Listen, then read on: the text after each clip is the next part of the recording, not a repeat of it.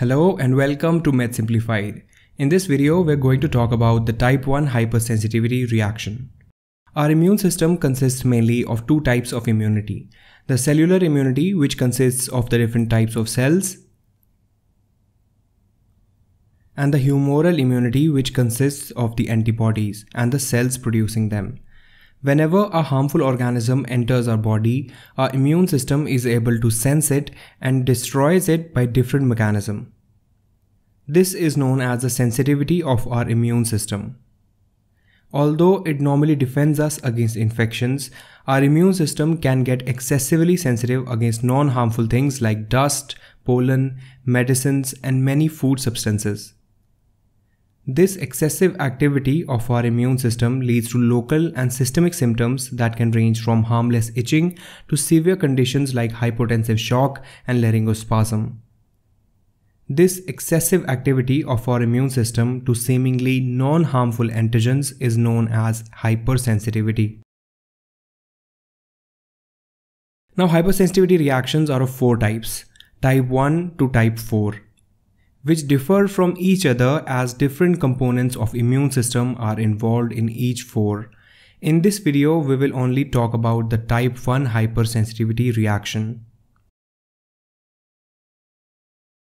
Allergies are a classic example of type 1 hypersensitivity reaction, which can be allergies to foods like peanuts, eggs, fish, or allergies to dust and pollen.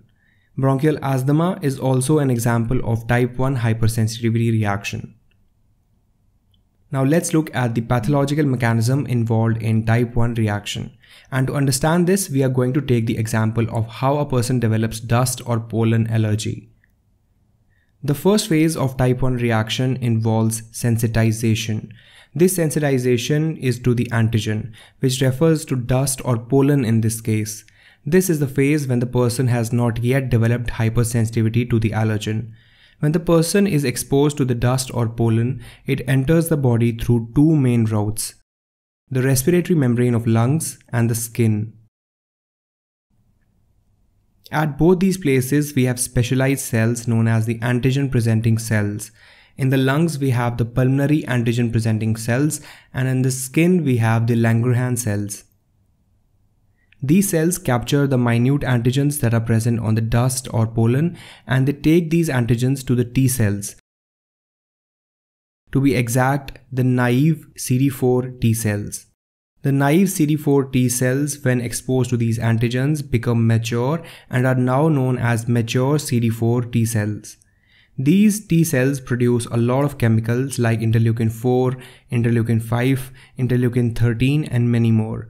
But in the sensitization phase, the most important cytokine is the interleukin 4, which acts on B lymphocytes. Now, as most of you may already know, the antibodies are produced by B cells, and the type of antibodies that a B cell produces is known as the class of antibodies, whether it be IgA, IgG, or IgM. This interleukin 4 acts on B cells and leads to a phenomenon known as class switching, which essentially means that the interleukin 4 makes the B cells to switch the class of antibodies that they are producing to immunoglobulin E. So the B cells which are now exposed to interleukin 4 only produce IgE. Now, why is this important? Because the main type of antibody that is involved in type 1 reaction is the IgE only. Let's look at how. This IgE antibody that is produced can identify the allergen that led to the initial sensitization. This antibody gets attached to mast cells and basophils, which are the two most important cells involved in type 1 reaction. The mast cells and basophils have a special type of receptor on their surface. This is known as the Fc epsilon R1 receptor. Now, if you have a little bit of background knowledge about the structure of antibodies, you know that the antibodies have a Fc part with which they bind to the cells and the Fab part with which they bind the antigens. The Fc epsilon R1 receptor on mast cells and basophils, they have a very high affinity for the Fc portion of IgE antibodies that are produced as a result of class switching of B cells. These antibodies go and attach to these receptors on mast cells and basophils. With this, the phase of sensitization is complete and we get these mast cells and basophils which have been armed with these antibodies, the IgE antibodies. These are waiting for the same allergen to enter the body and start the phase of reaction, which is the second phase of type 1 reaction. The reaction phase begins when the same allergen enters the body again. The IgE antibodies recognize these allergens, and since these antibodies are attached to mast cells and basophils, these signal the cells to release lots of chemicals that are present inside them. These chemicals are known as the mediators of inflammation and are responsible for symptoms of immediate hypersensitivity like itching, hypotension, bronchospasm, and shock.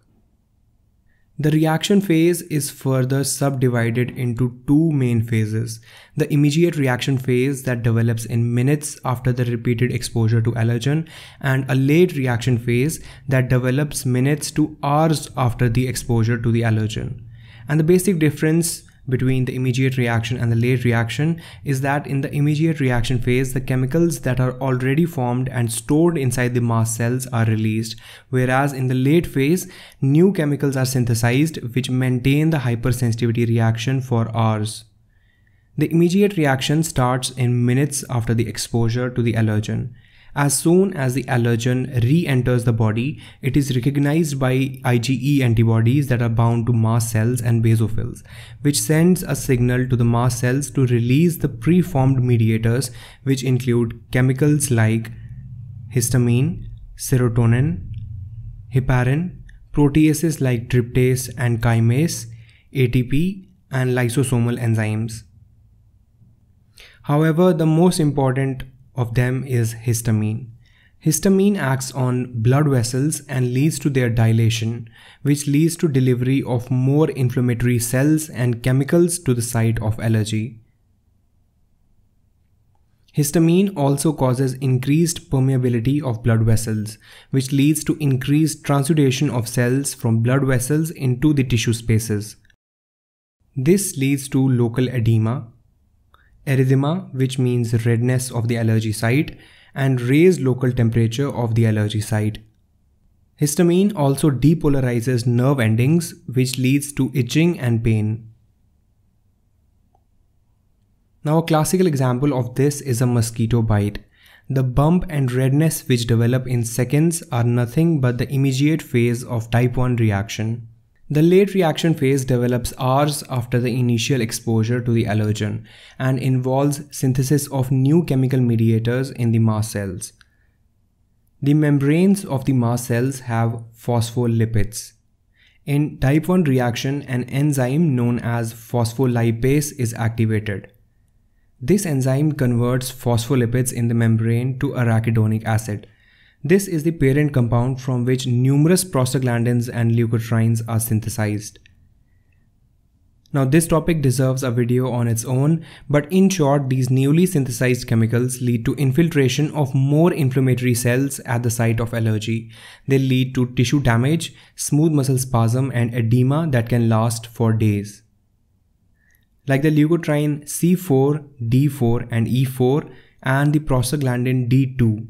All these lead to vasodilation and increased vascular permeability, which leads to continuous influx of inflammatory cells at the site of allergy. They also cause smooth muscle spasm. Leukotriene B4 leads to infiltration of more cells like neutrophils, eosinophils, because it is a chemoattractant. That means it is a chemical which attracts other cells at the site which it is produced. Interleukin 5 is another important cytokine that is produced by mast cells, and it is the most potent activator of eosinophils. These recruited cells amplify and sustain the inflammatory response without additional exposure to allergen. The late phase reaction is the major cause of symptoms in conditions like asthma. So to summarize, the type 1 reaction is a disorder of immune system that can lead to many important medical conditions like asthma, angioedema, anaphylaxis, food allergies, etc. It involves two important phases, a phase of sensitization in which the allergen enters the body for the first time and our immune system forms a memory of this allergen. The phase of reaction begins when the allergen enters the body again. It is quickly recognized by the IgE antibodies bound to mast cells, which signals these cells to release huge amounts of chemicals like histamine, serotonin, prostaglandins, which leads to symptoms like itching, pain, redness, swelling, and smooth muscle spasms. So this was all about the type 1 hypersensitivity reaction. Thank you so much for watching, guys. In the next video, we're going to talk about the type 2 hypersensitivity reaction. You can get all the flashcards from this video and all our other previous videos by joining the Med Simplifieds community on patreon.com. Plus, you will also unlock many other cool features like written content from videos, behind the scenes, exclusive posts, and much more. Visit patreon.com/medsimplified for more.